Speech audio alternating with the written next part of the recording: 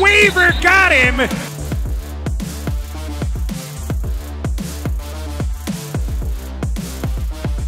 Sack! Rashad Weaver!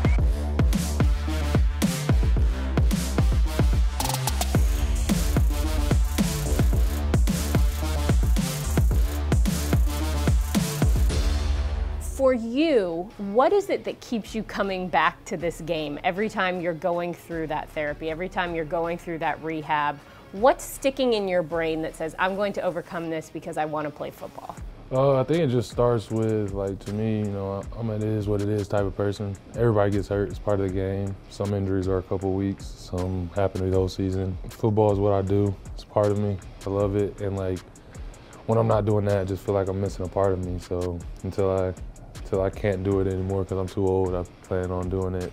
Coaches talk a lot not only about your physicality and your skill set, but about the mental aspect of the game and how you really seem to be a cerebral player. Where does that come from? School was always pretty easy for me. Learning was good. I always had a good memory, stuff like that. And then once you get older, you realize just knowing the plays and knowing what to do allows you to play at the next level and just the next speed and be better than what you are at that current time if you don't know the plays like the back of your hand. Your coaches from college mainly have said you have a lot of grit and you are exceedingly positive. Those two things seem like they go hand in hand. Yeah. How has that, being part of your personality, the fiber of your being, how does that make you a better football player? You know, a lot of my coaches have told me, and I've always been like that younger, but especially in college when my coach told me, you just get it, you get out what you put in.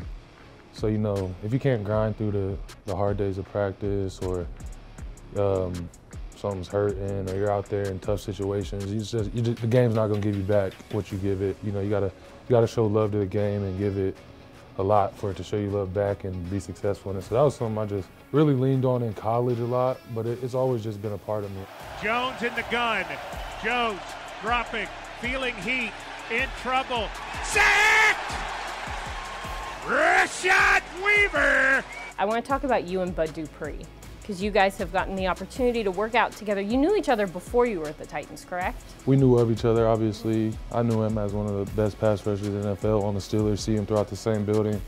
And he knew me as, you know, one of the starting DNs for the college that shares a facility with him, you know, good player in college and all of that. So, you know, we connected from there, had followed each other on social media, would talk here and there.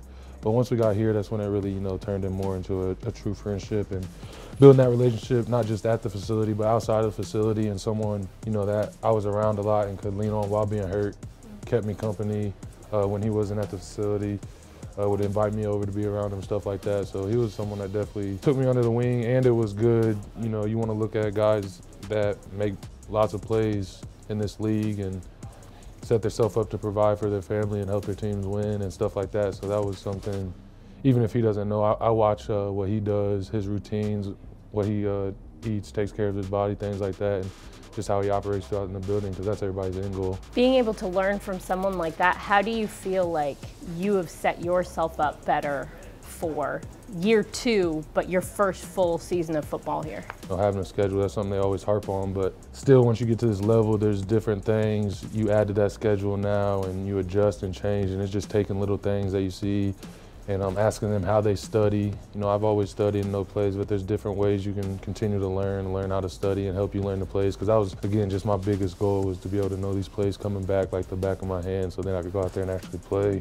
Picking parts from each other, you know, we're different type of rushers, you know, ability, skill set, every player is, and, you know, asking him what he thinks I could use from his game. And even as a young player, you see me do something, you know, he'll be like, that's something I could see myself doing that, and I think it just works together.